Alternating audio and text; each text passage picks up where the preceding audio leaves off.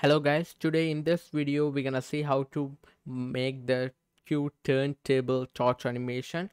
This video was separated into three parts for your convenience.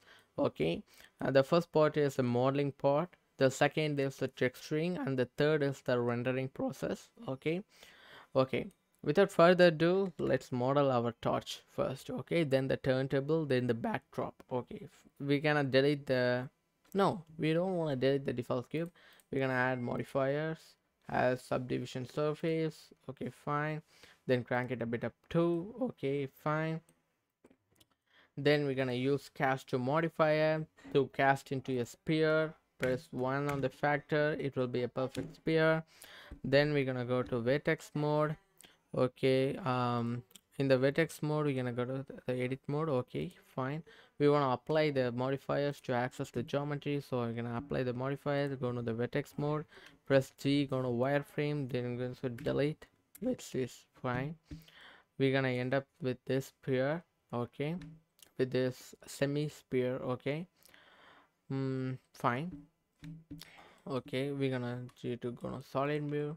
Okay, then we're gonna add some subdivision surface to make it look smooth and cool. Crank it a bit up, then gonna shade auto smooth. It looks really cool. Okay, fine. Then we're gonna add a cylinder. Okay, cylinder, rotate along the x-axis on 90 degree, then gonna scale on shift Y. Okay, fine. Then I'm gonna grab on y-axis, grab on Z. Okay, fine, cool. Grab on y-axis a little bit to make this handle going inside the semi-sphere. Okay, fine. Then I'm gonna press right click, shade auto smooth. That's really fine. Okay, we're gonna getting the torch look. Okay, then we wanna add some handle over the top. So okay, fine. So okay, we're gonna add that.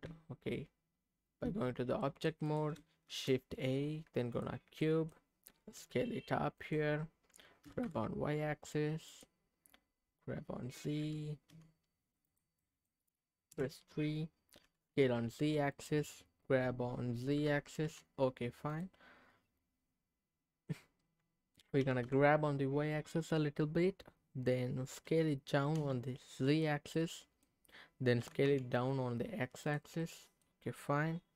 Then grab on z, fine, it want to be merged. We're gonna grab on y-axis, grab on z. Cool. So it was immersed in this place. This whole cube, this cube's whole this side face was immersed in that. Okay, fine. Then go to the face mode, then gonna grab on y. Fine, fine. Scale on x-axis, scale on z-axis. Okay, the handle wanted to be tapered down. Okay, so like that. Grab on Z.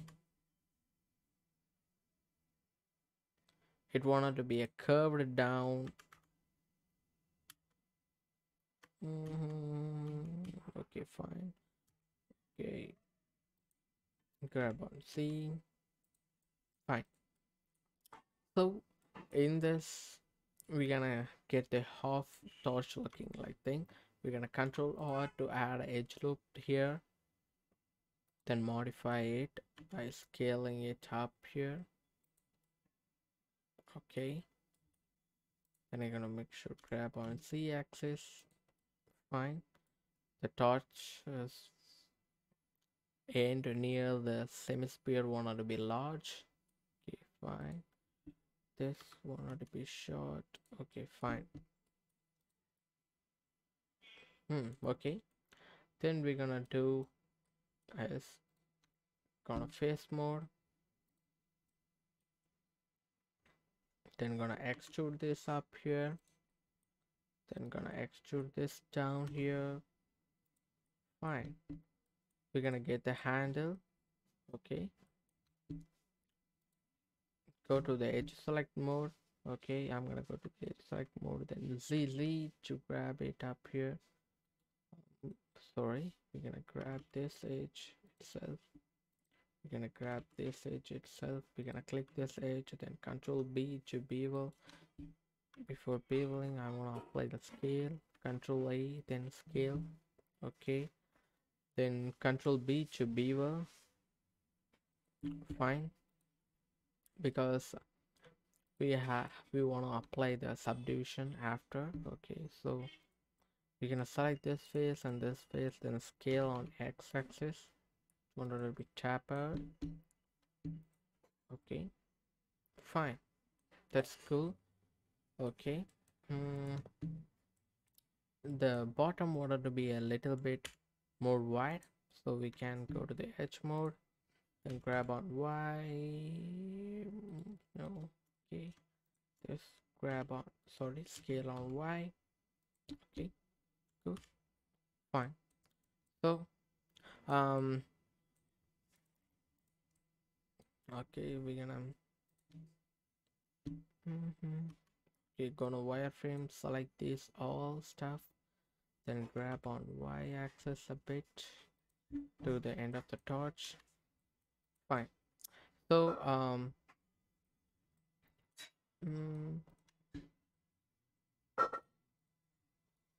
gonna dissolve this edge because it was not flowing correctly. Control X, Control X, Control X, Control X.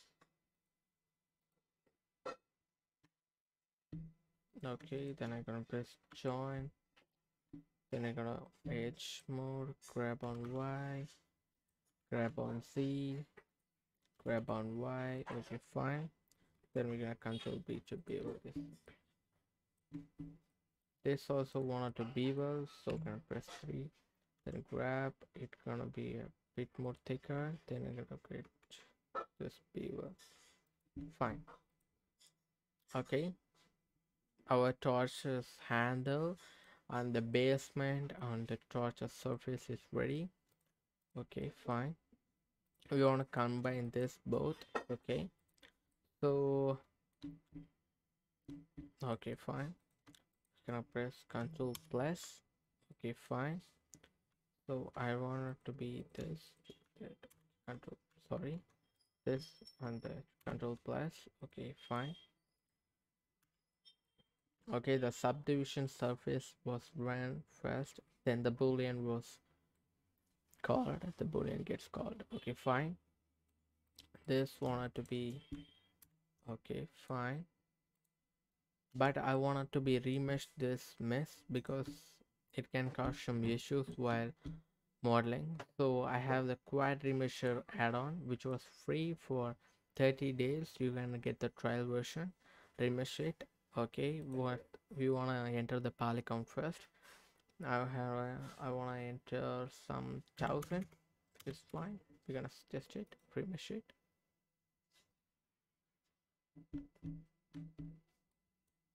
Which is fine, the 1000 is really fine, but we're gonna go over something, maybe 1500, remesh it. Okay, fine.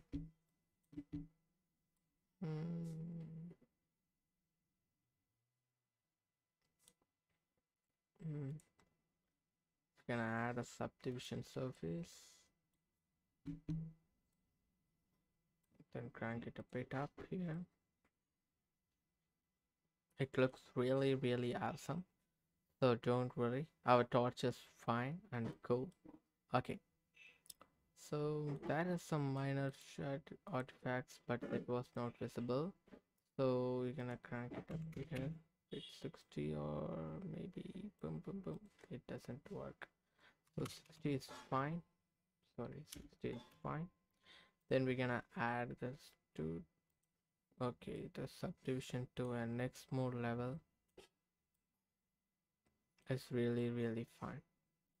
Okay, so the torch basement is really good and ready. We want to add the switch on chop, so shift A, then cube, then I scale it up here, then grab on Z axis, okay, then scale it on X axis, okay, then grab on Y axis, okay, scale on Z, grab on Z, fine, cool, okay, scale on Z axis, grab on Z, there's a lot of work, okay, grab on Z axis, it looks a way more big than I thought, so scale it. Okay, this is a barrier for the switch. Okay, so grab on C. Okay, we want to add the bevel weight to the edges. Okay, edge mode. Shift Z to select similar length. Okay, then we're gonna add the bevel weight, mean bevel weight of the edges. Okay, then we're gonna add some bevel. We want to change the limit method to the weight. Okay, fine. We want to apply the scale. Okay, fine. We want to reduce the amount. Holding shift and drag will slowly change the values. Okay, okay, fine. We're gonna increase the segments. Okay, to wherever you want. We can put 6 or maybe 7. Okay, then cube, sorry, right click, shade auto smooth. Fine. So we want to hollow on this part, so in the face mode I'm gonna go to this. We want to merge this also to that. Okay, so we want to apply the bevel, then the face mode, insect it up here, then we're gonna scale it up here, then we're gonna E to extrude this down. Okay, fine. It was really cool. Okay, then I'm gonna make sure grab on C a little bit up here. Okay, fine. Then we want to edit the face, grab on C down. Okay, fine. So we want to add this also to that place. You want to union this. Okay, that was really cool. So we want to remesh it with the remesher.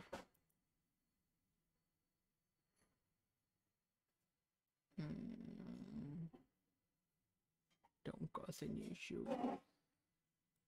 Yeah, it don't cause any issues.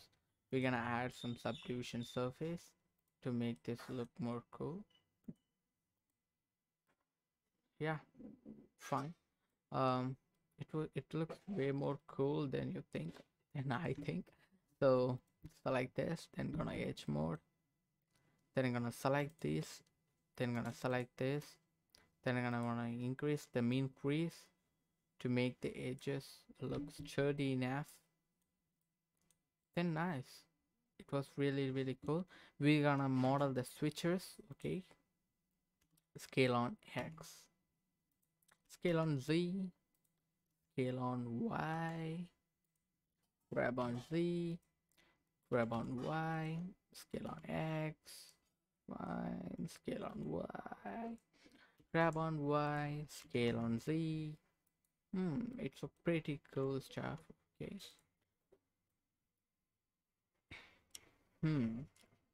Okay, then scale on Z, scale on Y a bit, grab on Y. The quad remeasure tool is really useful, guys. I would recommend you to use that. So scale on X, scale on Z. Okay, fine. There's a switch. It doesn't look like switch. Yeah, of course, I know it doesn't look like switch. We're gonna make it look like switch by using some of the technique used. Okay, Shift S, cursor to selector, Shift A, then drop a cube. Okay, then I'm gonna scale on Z, scale on X, scale on Y. Fine. Oh, okay, I want to reduce the overall scale. Grab on Z. Face mode. Like this face. Scale on Y. It's pretty cool. Then we're gonna select this, then scale on Y.